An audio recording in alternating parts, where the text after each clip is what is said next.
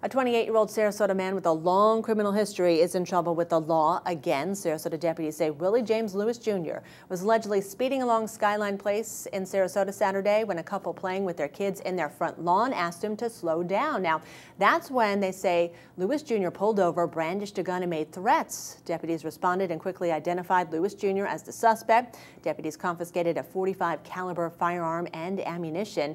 And Lewis Jr. is no stranger to law enforcement on the Suncoast. He was recently released from prison after serving 7 years on robbery with a firearm and cocaine possession charges.